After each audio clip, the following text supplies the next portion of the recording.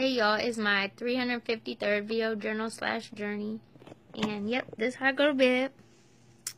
With a satin cap on my hair and 2 eye masks because I like pitch black when I sleep.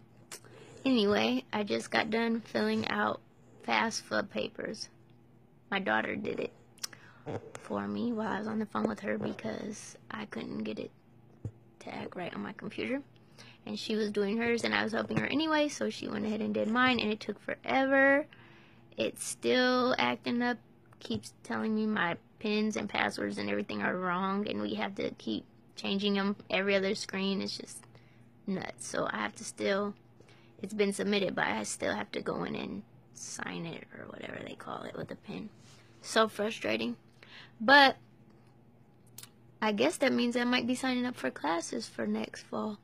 I was up in the air about that. I mean, I still am, but at least I got my stuff situated in case I decide to, because you never know. You never know. I might decide to, and that would be alright. But, you know, I'm going with the flow, wherever the universe takes me. And that's the way I am learning to love it. I used to be one of them planners, like my daughter. Oh my goodness, she has everything planned to the T. I'm telling you, I just can't even go all into everything, how she plans everything. She's even worse than I was. But that's how I used to be, and not anymore. Nope. Go with the flow. And it's amazing. It's an amazing experience. Everything has just been flowing so smoothly. I just love it. So anyway, I'm exhausted. Again, I didn't get anything accomplished, but there's always tomorrow.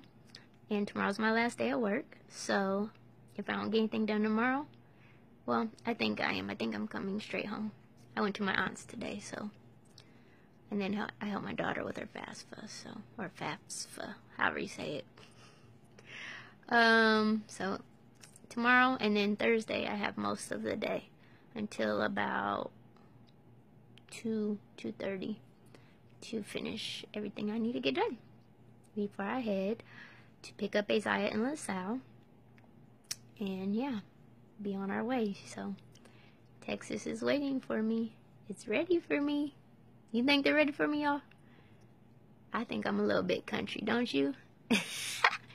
Anyway, I'm just on here being silly because it's super late, so I ain't talking about nothing. So ain't nobody miss nothing. But hopefully I'll have it together tomorrow and have something interesting to say. Anyway, until then, I'm sending out love, light, and healing energy as they pass it on. And until tomorrow, rest well, y'all.